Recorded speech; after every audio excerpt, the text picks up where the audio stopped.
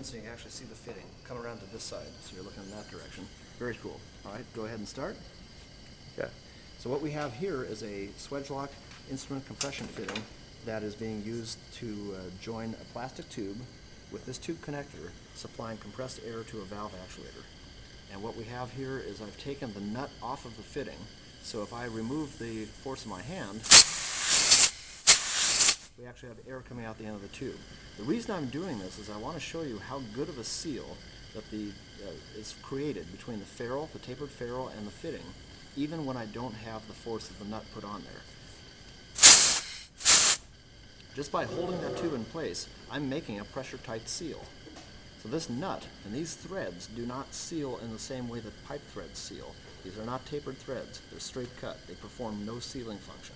The only thing the nut does is it exerts a force on the end of the tube, holding that tapered ferrule tight into the tapered receptacle of the tube connector. That's all it takes to make a pressure-tight seal, and that's how an instrument tube fitting is supposed to work.